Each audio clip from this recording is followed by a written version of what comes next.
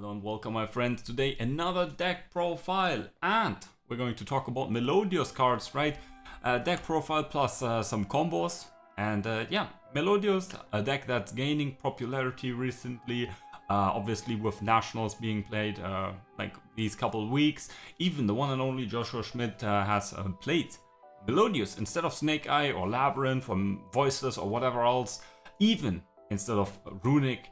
Yeah, and the deck is pretty simple, the deck is pretty fun. I'm going to talk about it more in this video, so let's get right into it. So let's get right into the deck profile of the Melodious, right? I mean, we have the Mikaku here, the Melodious, right? Everything starts with M, and let's go with 3 Refrain, right? We're not reinventing the wheel here. Very inspired by yeah, lists that we saw here and there, right? 2 Soprano, and there are 2 lines of yeah, sorts for this one, Sonata and Canon. Some people just play 2, some people play 3, some people play 2 and 1. Obviously Sonata is better than Canon. The only difference is this is a level 4, and I think that matters, so having both in hand also doesn't hurt. You know, the only thing is if you play, like, what is it, 2 of these, that's just silly, but 2 and 1 I think just doesn't hurt, and yeah, benefits you in most cases. And the crucial one-offs, the Aria and the Shopina, to make the combo complete. We're going to talk about combos in a bit, but let's first go through this very standard deck profile, just so yeah, everyone has a grasp of what we have. Obviously Ostinato, the branded fusion of the deck. Luckily, I feel like that the Melodious hype train is kind of dying down, right? People were putting Melodious cards in all of their decks, but yeah, good for the deck, right? Good for the pure version, which this obviously is. That this is not the case anymore, and yeah, so we don't have to fear Ostinato being hit for like Snake Eye sins or whatever, right? And especially with what are they called? The Fiendsmith engine coming up.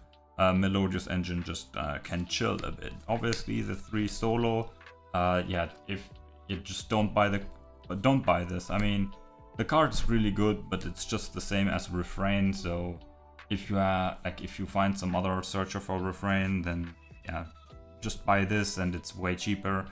This is like 30 something bucks, right, for like some random super rare that will probably get reprinted at some point and lose all its value. So unless you're as mentally insane as I am, don't buy this. Or unless you want to play this deck at a bigger event, right, where like you need to really min-max, then yeah, sure, buy it. But if you're just playing this for fun, you can just cut this card or play some other search consistency card.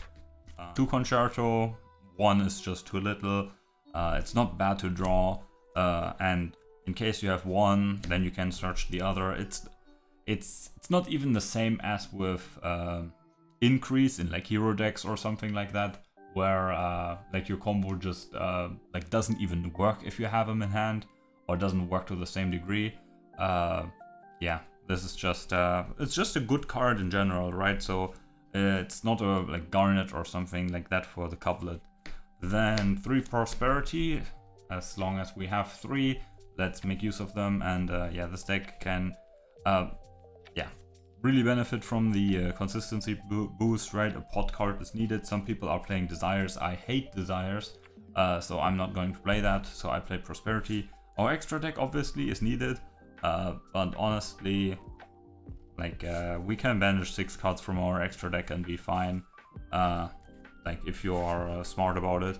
Then for the main part of the deck, the hand traps, right? We are playing hand traps with engine, right? It feels like this is the current format. I mean, Snake Eye doesn't even get to do the crazy things because everyone is just playing a dozen of hand traps. And yeah, in case you don't know, Herald of Orange Light, Ash Blossom, 2 Veiler, 2 Bell, 2 Ogre. Why 2 offs? Because if you have multiple of them, you can't use all of them. And they also cover different bases. 3 of Imperm and 3 of Ash, because they are the most generic. And obviously Herald 3 off as well, because it's one of the best hand traps that we currently have. And the one called by the Grave, because we don't want to get hand trapped. You could cut some more cards, write some 2 offs or something, and then look to play Crossroad as well. But yeah, if you go to an event, maybe Crossroad should be an extra deck or side deck card. But yeah, overall, I think yeah, we can place through some hand traps, so it's not that bad. Then going into the extra deck here is a bit different than like standard Melodious extra decks, right? Most would play 2 Etoile. I only play 1. 2 Baja, I mean, that's, I think, mandatory. You can't play less than 2. I also play 1 Schwerter, right? If you really want to be on the safer side while you're going to a YCS. Oh no, if you're in Europe, there are no YCSs, right?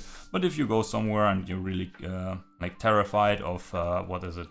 Kastura Unicorn or some stuff like that, then yeah, sure, play more of these. And the one Bloom Diva or something like that, it comes up, yeah. Does it come up as often as like the second copy of these? Maybe debatable, but yeah, it's just good to have the option. So now this is maybe not exactly pure, but we're playing 1 Vortex and 1 Absolute Zero or Absolute Dragon. Yeah, this is not the pure combo, but in case you want to have an Omni Negate, or actually you can see, we play these here in case you want to have an Omni Negate going into game 2 or 3, and you are fearful of the enemy yeah, drafting in some board breakers, which obviously, sure, this deck can do something against, right? The pure end board with Etoile is like not completely dead to some board breakers, but yeah, it's still, yeah, it can be cringe. So this is an option that you can go into, which I think is like fine. Another XE obviously is Typhon. You could also look at cards like Babushka, for example. Right, you could cut these, play 1 of these 2 and a Babushka or something. Babushka also really good in this deck, or really helpful. Obviously, like Floodgates Turbo is kind of like the name of the game. Floodgates, 1-card combos and tons of hand traps. Yeah, currently our format is really great. So yeah, this is also an option, as this deck can really easily do rank 4 plays. Yeah, that's that. Now coming to the links, the 1 Gravity controller, yeah, pretty standard. Obviously, if you're here in this deck profile, you probably have seen some others. You know how it works with Baja, right? Linking them away and so on and so on. 1 Cross Sheep just really nice with this fusion deck, right? We know it from Tier, we know it from others. Yeah, just nice. The 1 Bloom Harmony or something like that. Yeah, obviously it is an amazing card. It is very prone to getting like ashed or impermed or like whatever, right? It screams, what is it? Hand trap me, negate me, right? It's like the speeder of something of this deck. Summons 2 different level Melodious cards from your deck. Pretty amazing. But yeah, again, card is prone to being negated, prone to like cucking you, right? Because it is like some kind of choke point at this point. But yeah, still amazing card. Then generics, IP, SP, I guess Beyond the Pendle or Exceed the Pendle, whatever, I always mix these up. This girl here, kinda nice, right? There's a line where this comes up to go into a 2 material Appaloosa, but obviously we can also make bigger material Appaloosas very easily with this deck, as it, yeah, pukes out monsters. You have to be careful with some of these here, due to the fact that some cards lock you into Melodious monsters, so like, they're not always live, and in these cases, okay, maybe we shouldn't play all of these, right? Maybe we don't need IP, and then we play it a second Etoile. Maybe we don't want to play these here, right? We don't want to have an Omni Negate, and we use these 3 extra spots to play a Babushka and 2 of these more. This is completely valid. I'm not saying I'm the expert on this subject. I really wanted to share and maybe learn something new from you as well. So my friends, I'm going to show you 2 pure Melodious combos at first. Then I'm going to show you 1 where we end on the Vortex Dragon, so looking at the Omni Negate. And last and finally, a very fringe one, which may also utilize some cards that were not in the deck profile, because I believe it is a bit more cringe, a bit more something for the laughs, but maybe not the most optimal way to play the deck. I'd like to share it nonetheless, but we'll get to that when we'll get to that. Let's first start with an Ostinato combo.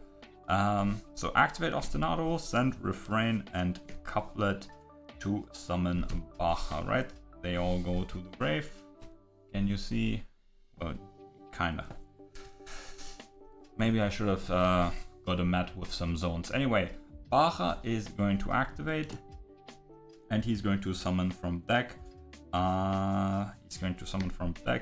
Shopina. And Shopina is going to activate and add Couplet back to our hand. Couplet is now going to activate. If she's added to hand, she can special summon a Melodious card or Melodious monster level 4 or lower from your graveyard. That's going to be Refrain. And then Refrain is going to activate when summoned. She can add something to hand. So we're adding the Soprano to our hand. Then we're going to put Couplet into the scale, activate her scale effect, and that's going to add Concerto to our hand. And now we're going to activate Concerto. Concerto is a fusion. Obviously Couplet and Refrain are going into the like extra deck, as Pendulum cards do. The Shopina is going into the graveyard, right? That's again how fusions work. We're going to summon the 12. These two are going to trigger and they're going to put themselves into the scales when a fusion is summoned. We have not used Refrain's scale effect, and that is going to send a Melodious monster into the graveyard. We're going to send Aria. Now we have not normal summoned yet. We can normal summon Soprano, use her effect to fuse with the Baja and go into the Schuberta. That's going to trigger the effect of our Baja to summon back a monster or a Melodious from grave. That's going to be our Shopina. Shopina's effect, it's not hard once per turn, right?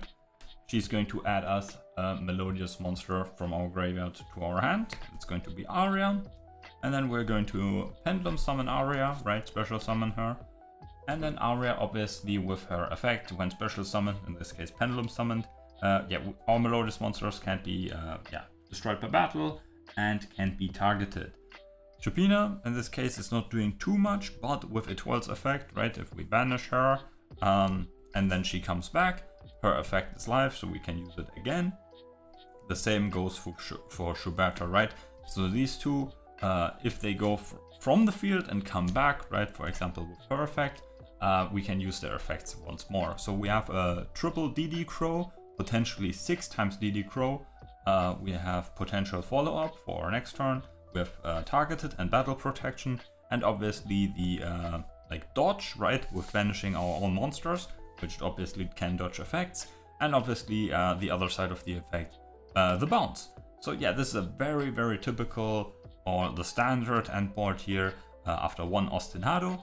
Doesn't look that impressive, but it is a 1-card combo. You have a 5 or 4 card in your hand, because you can activate the Concerto and shuffle it back into the deck, and then you draw 1 more card. So the Ostinato that you used at the start actually it didn't cost you any hand cards. You still have 5 cards left, the 4 cards that you started, and then the 1 card that you drew in addition to that. So yeah, with 5 cards left in hand, having this end board or this board here with potential extension, it's just crazy. Let's go into another 1-card combo for this deck. So the next 1-card combo here could be either normal summon Refrain or solo of the first movement or something. So yeah, it's either or, doesn't really matter. Let's activate solo and special summon Refrain from our deck. Then Refrain's effect activates. We're going to add Couplet to our hand. Sadly, we don't have anything engraved, so Couplet is not going to revive anything. Still scaling the Couplet just like before, adding the Concerto. Activating Concerto right away, putting these two into the, on top of the extra deck. And we're going to obviously summon Baja. Why do we always summon Baja, by the way, in the extra monster zone? Simple. It is due to the fact that if it gets imperned or whatever, we can easily link it away into a gravity controller and continue to some extent from there. Then, due to the fusion summon, we're going to trigger our Melodious cards from the extra deck, right, to scale themselves. So channeling 1, 2, 3, they scale. Then as before, we're going to summon the Shopina, and can't activate her effect to add something yet, but we can just use Refrain's scale effect, and yeah, let's get Aria, or rather send Aria into the graveyard. Shopina effect, add Aria to our hand. So, and at that point we're going to link these two away into our link to the Bloom. So again, this is yeah, screaming hand trap me, screaming interrupt me, right? This is like the speeder, the junk speeder of this deck to some extent. Yeah, it's just a really crucial choke point in this line of play. So we're going to activate Baja's effect, right? If sent to the graveyard, we can summon Melodious back. We're going to activate summon Shopina back. Then we're going to activate Bloom's effect, discarding the Aria to summon 2 Melodious monsters from our deck with different levels. We're going to, very importantly, bring back Soprano and the Couplet. If Soprano is special summoned, you can add 1 Melodious monster from your graveyard back to your hand. That's going to be Aria. And then we're going to use her different effect, right? The fusion effect. And we're going to fuse with the Couplet. Couplet goes into the extra monster zone, and this goes into the grave. We're going to make Schuberta. See? Yeah, okay. Then we're going to activate Shopina's effect, right? After bringing her back, so this is like a new one, and we're going to add the Soprano back to our hand. Again, remember, we could have used the Concerto at an earlier point, right? Concerto can be activated if a fusion hits the graveyard, so the moment we link this away, you can always use it, but let's keep it simple with just these 2 cards in our hand here. And now we can Pendulum Summon, of course. Let's not forget the Couplet, and then the Aria and the Soprano, right? Why is it great that this is the Couplet, right? Because now we don't have to use the Shopina for the final fusion into the Étoile, and as such we have the same end board with the normal summon of the Refrain or the first movement solo, then if, or as if, whatever, we've used Ostinato. So that's the funny part of this deck. Obviously this combo goes through Bloom, which is, as I said, a bigger choke point. So it is easier to be interrupted on in this line than in the Ostinato one. But the end board is exactly the same. With both of our Fusion Boss monsters, with the Aria protection and a Shopina for potential follow-up. And again, we have 5 cards in hand. We have used either Solo or Refrain as a normal summon, which makes obviously 5 minus 1, and then we could have used the Concerto, which again I'm not using it in this video after the first time, because it's just annoying. But yeah, this obviously draws you 1 more card as well, so yeah, it's just amazing. You get the same end board, still have 5 cards in hand, and yeah, it's the same cards, not much more to say. Let's go into the next combo.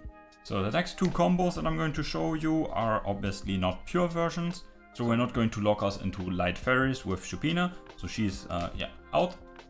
And both of them are going to use Ostinato. So the first one, activate Ostinato, and we're going to send 2 Refrain into the graveyard to summon Baja. Baja from deck is going to summon another Refrain.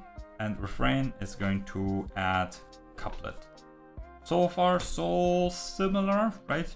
And Couplet, obviously, with added, is going to bring back a Refrain from grave. So 1 is left in grave, 2 on field, scale Couplet, add Concerto. Again, very similar to what we've done before. And not much is going to change. We're going to activate Concerto. We're going to put these 2 into the extra deck to summon out a second Baja. Baja's effect is once per turn, so he's not going to do too much here. On the summon, we're going to scale our girls once more. Then, with Refrain, we're going to send a second Couplet into the graveyard. Now we're going to overlay these two level 7s into, where's he? The Absolute Dragon. And then we're going to link away the Absolute Dragon and the Refrain into Cross Sheep. Put it there. Now, a few things are going to trigger. Again, Concerto, you can draw something. Let's just do it this time. Then the Absolute Dragon and the Baja are going to trigger. Absolute is obviously going to summon out the Vortex. Let's summon him here. This zone placement actually matters, I should have said. In any case, right, if Cross Sheep is here or here, the Vortex Dragon has to be in the furthest left or rightmost zone, so that you have like all the space on the other side. That actually does matter. And then the Baja is going to summon back the Couplet here. So again, we have one more card. Doesn't matter, right? The one more Concerto. Then Cross Sheep is going to trigger because a fusion was summoned into a zone, and that's going to revive the last Refrain, right? That we sent at the very start from our ostinato. Now with all of this material, like, we can do whatever the heck we want. We already have the Omni Negate here. We can link these here away for a 3 material Appaloosa, right? Again, in the other side of the field. And now we still have not Pendulum summoned. We can Pendulum summon yeah, all the Melodious cards. And yeah, from here, yeah, it's just, again, you could now go into something like Babushka or like some other level 4s, rank 4s. You could link these away into an IP and then have a potential SP play in your opponent's turn. That is, I think, the best option here in this one, right? So you have a 3 material Appaloosa, you have a Couplet that's just chilling around, you have an IP with material that goes into SP, you have the Vortex, right, that is live, because for Vortex Omni Negate to be live you need to have face-up Pendulum monsters in your extra deck. So he's live, an Omni Negate. We still have our scales, SP into IP into SP, 3 material Appaloosa. Yeah, it looks like a rather solid board. In this version, we didn't go into any of our fusions. It is possible to do so. If you don't send the Couplet at the earlier stage and send the Soprano, you could go into a fusion instead of the Appaloosa and link play. But at that point, I think we already committed into a different line of endboard. If you want to go into the fusions, I already showed you what steps to take. So yeah, this is the more generic and I guess for many the more boring endboard. Now let's go into one spicy version of this endboard here, or this combo. And yeah, the spicy combo actually just is the same to this point here. It's just we do something different with the monsters here. Yeah, I'm not going to repeat everything again. You already watched it just a couple seconds ago. So we here are at the end port where we have the Omni Negate, not live yet, but bound to be, and the 3 material Appaloosa and all of these monsters. We are going to use these 2 level 4s, and we're going to go into Banshee. Now the question you are asking yourself, is it a Protoss lock? Is it a Colossus lock? Is it a Snake Eyes combo? And yeah, for those that yes, are guessing Colossus, you are correct. But let me show you how you're going to Colossus. So you're going to detach and are going to add the flag. Then we have not normal summoned in this combo.